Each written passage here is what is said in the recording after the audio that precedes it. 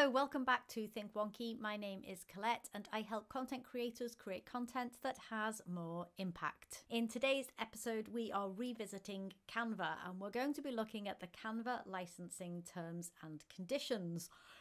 It's not as boring as it sounds, I promise you, but it's one of those questions that comes up a lot. When can I sell or redistribute my work if it's using Canva elements which I'm not allowed to sell or redistribute?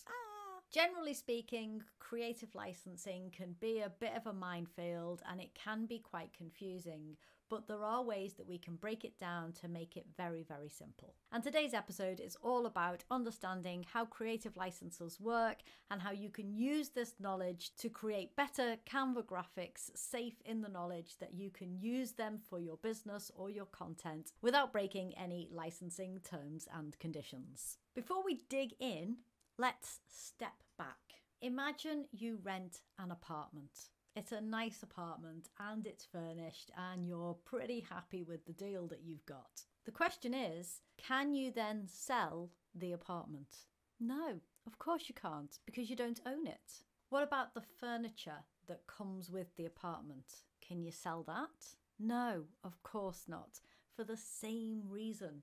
You don't own it. And the same is true for creative elements in Canva. Whether we're talking about fonts, stock photography, illustrations, graphics, videos, and more. Essentially, the copyrights belong to the original creators of those elements. They are the owners. Canva is the estate agent. So what does this mean when it comes to creating content? Well, like any apartment lease, licenses come with different clauses that are often determined either by the copyright owner or by the agent, which in this case is Canva. Let me break down some of the core things you need to know moving forward. Okay, so let's say you're using elements in Canva for an editorial piece, whether that's print or digital, whether it's newspaper, magazine, some kind of broadcast. You must credit the original creator, or at the very least, the source from which you got the image. However, when you're creating content that is for consumption, whether that's video or promotional materials or some kind of presentation, crediting all the different elements on your work is not feasible. That's where licensing comes into play. Broadly speaking, the license gives you permission to use that element in your work. However, you are not allowed to resell that element, redistribute that element, trademark that element, or use that element in any way where it can be used by a third party.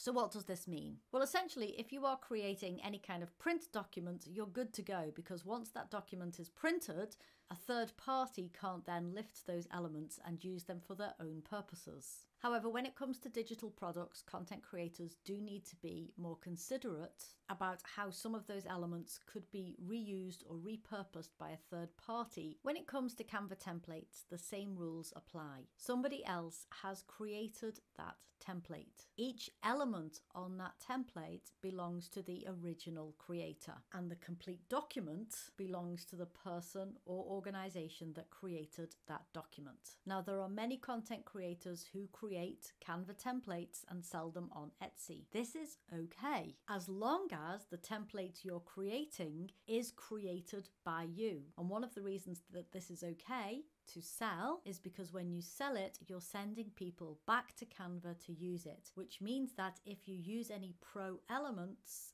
the person using the Canva template must also have a pro license or must pay for the use of individual elements. It gets murkier when it starts getting into things like PDFs and ebooks, cover pages, or other images that people might come across online. If those elements can be easily used by a third party, then essentially you are redistributing those elements. The best thing that you can do when using any elements in Canva is to modify them or crop them in some way so they cannot be easily repurposed by a third-party user. That way, if you are selling or redistributing a document that uses Canva elements, you are not inadvertently selling or redistributing Canva elements. You are selling the documents that you have created. This kind of licensing can seem quite confusing because when you pay for a license, it feels as though you have the right to use it, which you do, but that doesn't mean that you have the right to sell it. Let's go back to that apartment that we rented at the beginning. You move in, you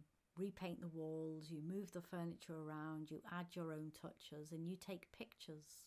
Those pictures belong to you, even if the furniture doesn't. And you can sell those pictures even if you can't sell the furniture. If you have any questions about Canva or creativity, or you have a different perspective on this, please let me know in the comments below. And don't forget to like and subscribe.